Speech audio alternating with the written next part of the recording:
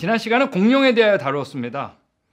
많은 공룡 화석들은 노아 홍수 때 엄청난 양의 흙에 매몰된 것이며, 홍수 이후 방주에서 나온 공룡은 빙하시대를 거치며 극단적인 날씨로 변함에 따라 점점 사라지게 되었다는 것을 나누었습니다. 그리고 모든 나라에 남아있는 전설인 용, 성경 속의 탄닌, 리오야단, 베헤모th 등이 실제 사람과 동시대에 살았던 공룡의 기록인 것도 다루었습니다. 이번 시간 맞출 퍼즐 조각은 멸종동물로서 공룡 다음으로 유명한 매머드입니다. 지난 시간에 인간 수명에 대하여도 다루겠다고 제가 말씀드렸는데요. 매머드를 다루면서 노아 홍수 때의 화석과 빙하시대 화석의 차이를 비교하는 것이 시기상 가장 적절한 것 같아서요. 수명은 다음 시간으로 미루고 이번 시간에는 매머드에 대한 것만 다루겠습니다.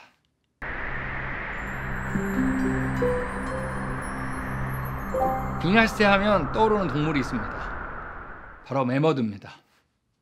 매머드 화석은 지금까지 북반구에서만 발견되어 왔습니다. 연구가들에 따라서 차이가 있지만 북반구 고위도 전역의 동토와 얼음 속에 수백만의 매머드 화석이 존재할 것으로 추정하고 있습니다. 매머드도 앞서 다른 공룡과 같이 과거에는 분명히 살았지만 지금은 사라져버린 멸종동물입니다. 그러므로 매머드의 모든 이야기도 공룡처럼 화석을 통한 해석이겠죠. 그러나 매머드 화석이 공룡과 다른 점도 있습니다. 공룡 화석들은 대부분 조각조각 분리되어 발견되는 반면에 매머드 화석들의 대부분은 신체 전체가 발견됩니다. 이런 차이는 공룡 화석의 대부분은 노아 홍수 때 매몰된 것이지만 매머드는 빙하시대 때 매몰된 것이기 때문입니다. 그래서 이 다른 두 시기에 만들어진 화석의 차이는 이번 강의 끝에 비교해서 제가 설명해 드리겠습니다. 일단 매머드 화석을 보시겠습니다. 박물관에 소장된 매머드 화석들입니다. 이 사진은 지금 LA의 라브리아 타르피츠라고 하는 박물관에서 제가 찍은 매머드 화석 사진입니다. 매머드 뒤에 학생들은 저희 훈련 프로그램에 참석했던 훈련생들입니다. 이 박물관 근처는 실제로 매머드를 비롯하여 여러 빙하시대 화석들이 함께 발견됩니다. 지금 이 사진은 LA 자연사 박물관에 소장된 매머드 화석입니다. 또한 일반 화석들은 뼈만 발견되는 반면에 드물긴 하지만 어떤 매머드 화석들은 얼음 속에서 냉동 보관되어 있어서 외모와 털까지 보여주는 것들도 있습니다. 지금 보시는 류바라고 이름이 붙여진 새끼 매머드인데요. 2007년 러시아 북부에서 발견되었습니다. 가장 훌륭하게 보존된 매머드로 평가받는 화석입니다. 지금 보시는 화석은 1903년 시베리아에서 발견된 매머드입니다. 털까지 보여주죠. 이와 같이 매머드는 외형까지 그대로 발견되는 것도 있기 때문에 공룡과는 달리 외형까지 확대하는 것이 크게 무리가 없습니다. 매머드를 크게 두 종류로 나누는데요. 털이 있는 올리 매머드와 털이 없는 콜롬비아 매머드로 나뉩니다. 올리 매머드는 키가 3m 정도며 주로 시베리아 지역에서 발견되는 반면 콜롬비아 매머드는 더 큽니다. 4m가량 되고요. 캐나다와 미국에서 주로 발견됩니다. 매머드는 큰 상아, 길이가 3m 이상 되기도 합니다. 상아 무게가 100kg에 달합니다. 매머드는 생존동물 가운데는 코끼리와 가장 닮았죠. 그러나 코끼리에 비해서는 신체가 다소 큽니다. 그래서 우리가 아주 크다는 표현을 얘기할 때 매머드급 이런 말을 하잖아요. 모양에서의 차이는 코끼리의 등이 수평에 가까운 반면에 매머드는 경사가 좀 져 있습니다. 또한 매머드는 이마에 불룩한 혹이 있죠. 그래서 처음에는 이 매머드를 코끼리와 같은 종이 아닐까 생각도 했었는데 매머드의 염색체 수를 조사한 결과 매머드가 코끼리보다 2개가 더 많은 것으로 밝혀졌습니다. 매머드는 58개며 코끼리는 56개입니다. 화석들은 이미 세포가 파괴되었기 때문에 염색체 수를 파악하는 것이 불가능합니다. 그런데 그만큼 매머드는 신선하게 보관되어 있던 거죠. 그러므로 매머드와 코끼리는 같은 종으로 묶어야 하는지에 대해서는 의문이 남습니다. 이런 비슷한 경우는 지금 살고 있는 생물들에서도 볼 수 있습니다. 비슷하게 생겼지만 새양쥐와 들쥐가 염색체 수가 각각 40개, 42개로 다릅니다. 당나귀하고 말도 비슷하게 생겼지만 당나귀는 62개, 말은 64개로 다르죠. 이렇게 비슷한 외모를 갖고 있지만 염색체 개수가 다른 동물에 대하여는 종분화 시간에 더 다룰 예정입니다. 일단 매머드 화석의 모양은 정리되었죠?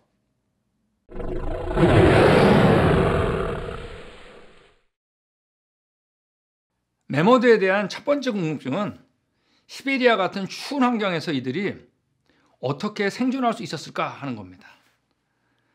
오늘날 시베리아는 여름에 최고 27도까지 올라갑니다. 그러므로 큰 동물들이 살기에 별 어려움이 없어요. 그렇지만 겨울에는 영하 12도에서 영하 6도의 추위 때문에 커다란 포유류가 그렇게 많지 않습니다. 비슷한 모양인 코끼리와 비교할 때 매머드는 그 크기로 봐서 하루에 180에서 300kg의 음식과 140에서 200리터의 물을 섭취했을 것으로 보입니다. 물론 여기서 물이란 얼지한 물을 의미하는 겁니다. 그러므로 매머드가 살았을 때는 시베리아나 동토가 지금과는 다른 훨씬 따뜻했으며 아울러 이곳은 빙하시대와는 어울리지 않는 물과 음식이 풍부한 상태였음을 알 수 있습니다. 풀을 뜯어먹는 동물의 경우 눈의 두께가 30cm만 쌓여도 그때부터 이제 먹는 데는 아주 어렵다고 합니다. 즉 매머드가 살았던 시기에 북반구 고위도 지역은 강의에서 여러 번 언급됐죠. 홍수 직후에 수변 사막 시기라는 것을 아마 여러분께서는 이미 느끼셨을 겁니다. 자, 그럼 이번에 매머드 화석의 특징을 살펴보기로 하겠습니다. 매머드뿐만 아니라 모든 화석들은 지금 보여드리는 것처럼 그 모습이 자세히 보존되어 있습니다. 즉 부패되기 전에 갑작스러운 매몰로 형성된 것이죠. 매머드 화석도 이와 마찬가지로 살아있을 때 갑작스럽게 매몰된 것들입니다. 한편 다른 화석들과의 차이점도 있습니다. 신체 전체가 잘 보존되어 있다고 그랬죠. 그렇지만 많은 것들이 그 상태에서 뼈가 부러진 상태로 발견됩니다. 어떤 것들은 호파 속에 흙이 들어있는 경우도 있는데 숨을 쉴 때 그런 상태에서 이제 질식한 듯한 모습을 보여주는 거죠. 이런 매머드를 보았을 때 대부분은 빙하시대 말기, 즉 산사태나 눈사태에 이때 발생한 엄청난 격변이죠.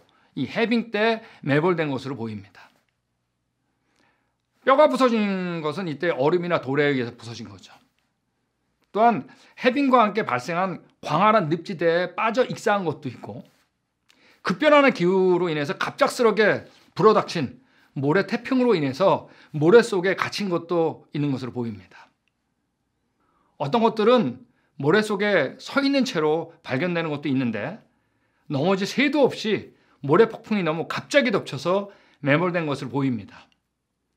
그 이후에 모래와 함께 얼어서 동사하게 되었고 얼음이 깨어질 때 매머드 뼈도 얼음과 함께 부러진 거죠. 매머드 화석의 분포와 양상을 종합해보면 매머드는 노아 홍수 때 방주에서 나와 아시아 북쪽 지역으로 이주하였으며 전지구적으로 비가 충분히 내리던 수분 사막 시기에 시베리아 지역에서 번성하였던 것으로 보입니다. 또한 빙하시대 초기에 이들 중에 어떤 것들은 대륙붕을 통해 베링해를 건너 북미로 넘어갔을 겁니다. 그러나 그 이후에 빙하시대 절정을 맞이하며 어려움을 겪었고 해빙 때 대규모의 눈사태와 산사태에 의해 매몰되었고 어떤 경우 이때 형성된 늪지대에 빠져 멸종된 것이죠. 이해를 돕기 위해 그래프를 통해 다시 한번 정리하겠습니다. 홍수 후 시간이 지남에 따라 매머드 수의 변화 그래프입니다. X축은 홍수가 끝난 때부터 경과된 시간입니다. Y축은 매머드의 수입니다. 그러니까 X축 맨 왼쪽에 홍수가 끝난 시점이겠죠. 이때 방주에서 2마리의 매머드가 나왔겠죠. 이들은 수변 사막 기간 때 북방구 고위도 지역으로 이주하며 그 수가 증가한 겁니다. 이 시기의 고위도 지역은 지금보다 날씨가 훨씬 좋았기 때문에 사는데 큰 어려움이 없었으며 새끼도 많이 낳아 수백만 마리로 불어났을 수 있었습니다. 그러나 절정기를 지나 해빙을 맞이하며 눈사태, 산사태, 늪지대에 벗어나지 못하고 멸종한 것으로 보입니다. 그리고 그때를 노아 홍수가 끝난 뒤부터 약 700년경으로 본다고 우리 말씀드렸습니다. 그러니까 이 그래프에서 보듯이 매머드를 이해하는데 역시 수변 사막 기간이 참으로 중요하죠. 빙하시대 각 주제를 풀 때 노아 홍수에 이어서 등장한 수변 사막은 계속해서 우리에게 도움을 줍니다. 매머드뿐만 아니라 다른 빙하시대 육상 동물 화석도 많이 발견됩니다. 이들의 화석화된 양상도 매머드와는 크게 다르지 않겠습니다. 이들 동물들도 해빙의 격변 때 매몰된 것이며 그러나 걸음이 느렸던 매머들은 이런 격변적 상황에서 빠져나오기가 훨씬 어려웠던 것이죠. 자, 이 그래프를 통해서 설명할 때 자주 받는 질문이 있습니다. 시베리아를 포함해서 수백만 마리의 매머드를 추정한다고 했는데 과연 수백 년 안에 수백만 마리의 매머드로 늘어날 수 있는가 하는 겁니다. 자, 그럼 이번에도 가장 비슷한 코끼리를 통해서 한번 추적해 보겠습니다. 코끼리의 수명은 50에서 60살인데 평생 5마리에서 15마리의 새끼를 낳습니다. 아프리카 국가인 짐바브웨에 있는 세계에서 가장 큰 야생 국립공원이 있는데 환계 국립공원이라고 있습니다. 여기에 기록을 보면 코끼리가 25년 만에 약 2배로 증가하는 것으로 보고되어 있습니다. 이를 매머드에 적용시키면 지금 표에서 보시는 것처럼 홍수 이후 550년 안에 800만 마리의 매머드로 늘어날 수 있습니다. 그러므로 수백만 마리의 매머드의 숫자는 성경적 빙하시대 기간으로 볼 때 충분히 가능할 뿐 아니라 아주 타당한 숫자임을 보여줍니다. 앞서 해빙에 대하여 나눌 때 욥이 갖고 있던 가축수 기억나세요? 욥이 소유했던 가축이 1만 마리가 넘습니다. 자, 해빙기 때 이 정도 소유는 충분히 가능한 거죠. 흥미로운 것은 매머드 화석은 북반구에서만 발견된다는 점입니다. 이는 이들이 생존했던 기간이 남반구까지 이주할 만큼 넉넉하지 않은 시간이라는 것을 지시한다고 할 수 있죠. 진화론적으로 매머드가 살던 기간을 수백만 년이라고 한다면 매머드가 살던 곳이 이렇게 제한적일 수는 없겠죠. 이와 같이 매머드의 숫자나 분포를 볼 때 빙하시대와 매머드에 대한 진화론적 수백만 년은 문제가 너무나 많습니다. 반면에 성경적 수백 년의 기간은 참으로 타당한 기간입니다. 자, 이는 이전에 빙하시대 두께를 통해 성경적 빙하시대 기간이 진화론적 기간보다 훨씬 설득력 있던 거 기억나세요? 이와 동일한 결과입니다. 자, 매머드의 분포, 그리고 이동, 그리고 멸종 이해되셨나요?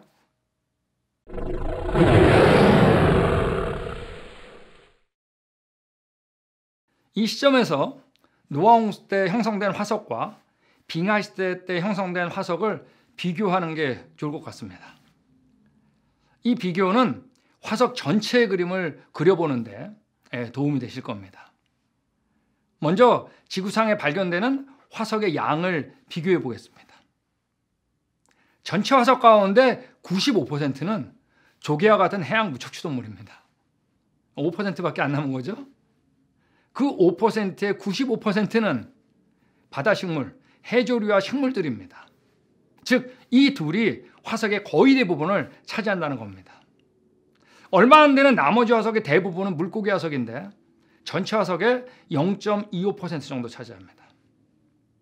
실제로 1개 이상의 육지동물 화석은 전체 화석의 0.0025%밖에 차지하지 않습니다.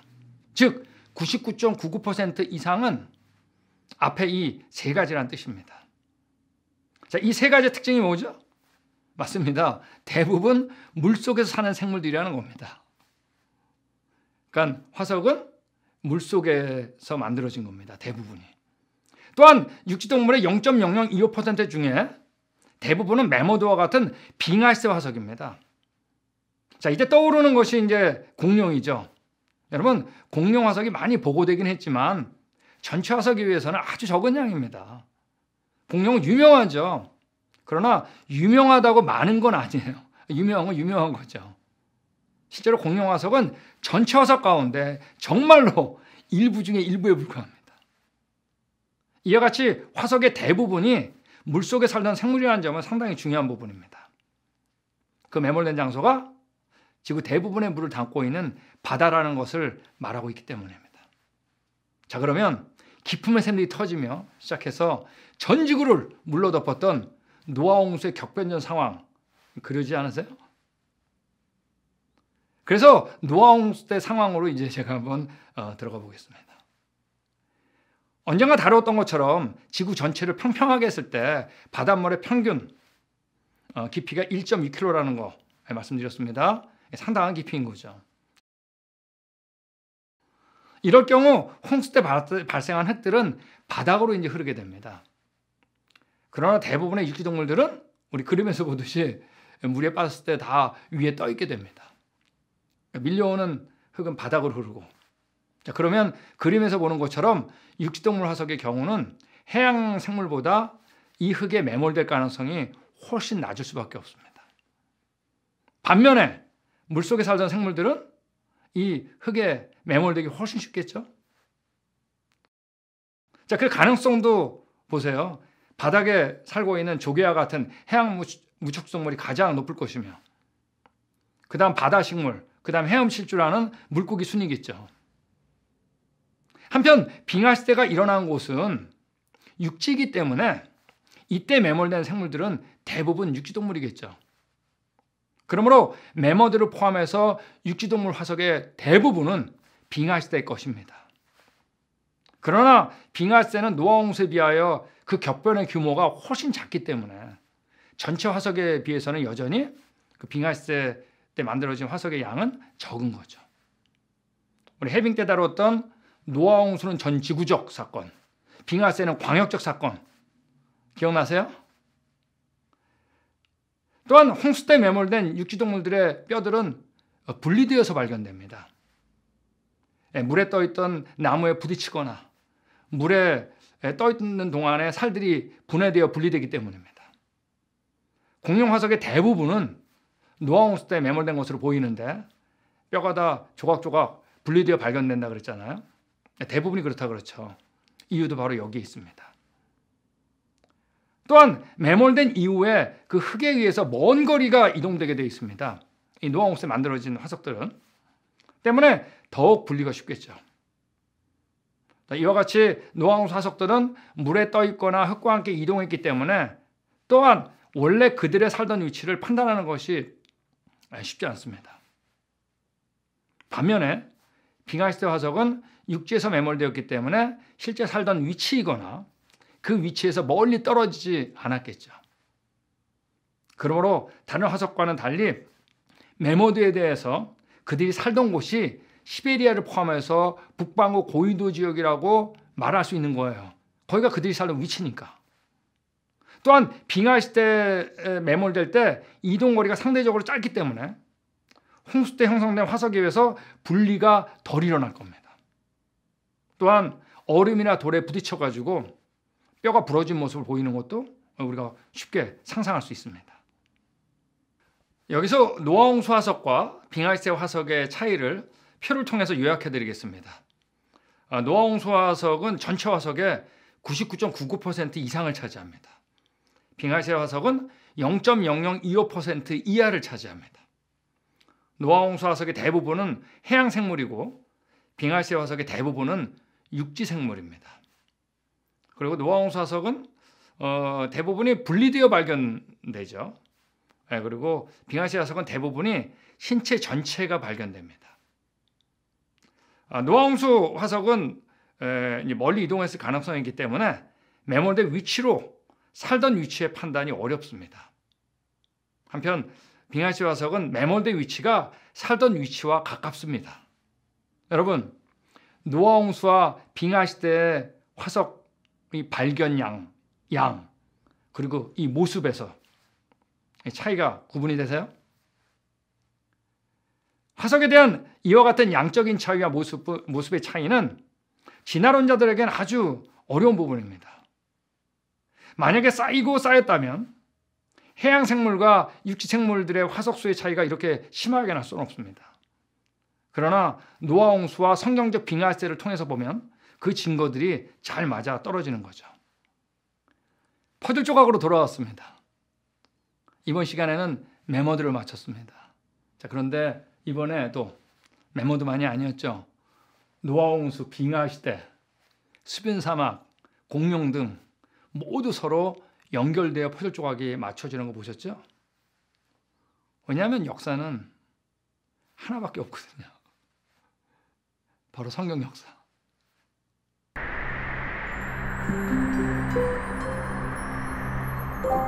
창세기는 참으로 신비로운 책입니다. 특별히 창조, 타락, 홍수심판, 바벨탑 사건들이 담겨있는 창세기 1장에서 11장은 더욱더 그렇습니다.